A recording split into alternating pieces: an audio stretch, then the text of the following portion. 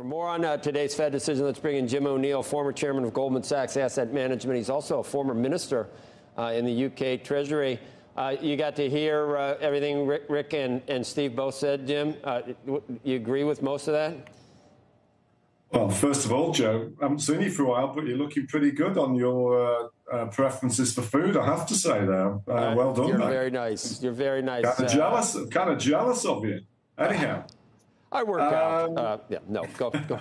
Yeah, go ahead. Well, listen, listening to Rick especially, I'm kind of laughing to myself, thinking he summed it up beautifully for me. There is so, and I've just put something out on this a few days ago, there has been so many twists and turns that have always effectively, without fail, surprised the, let's call it the short-term consensus about the economy, inflation, and the Fed the past 18 months.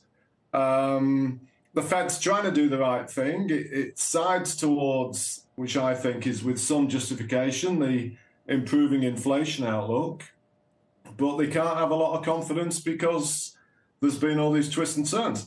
What I would add more controversially going around my head that I also touched on in this piece, I find myself thinking that maybe the real story, and here I differ a bit with the tone of Rick and the whole discussion, is that maybe the flip side of what was conventional thinking from the Bernankes and the Yellens and even Greenspan the past 25 years is that this sort of, what happened to this notion of sort of low real rates because of savings gluts and blah, blah, blah, blah, blah.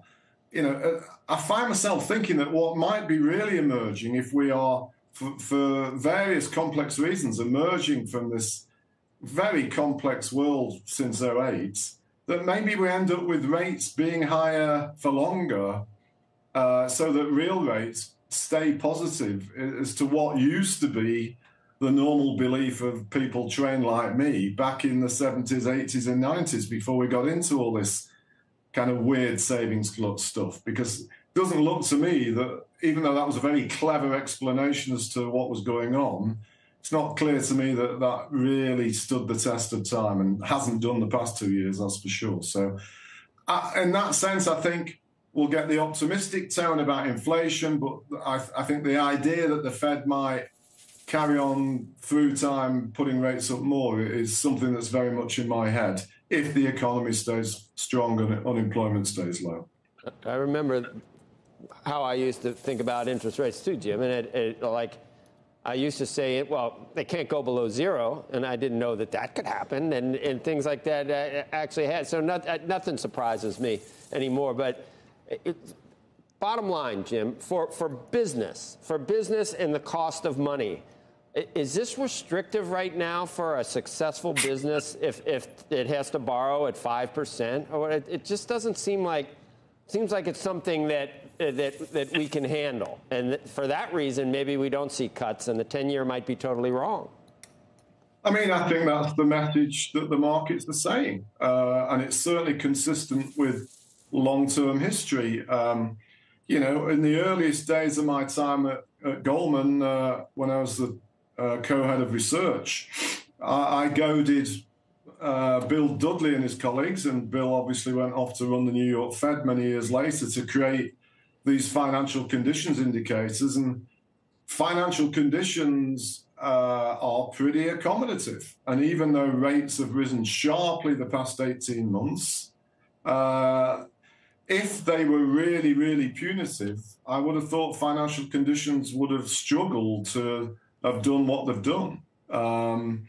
And so that's partly why I have this sort of growing idea in my head that maybe we're really returning to some kind of vague normality before some of all these weird things that were going on in the build-up to the crisis and the crisis itself.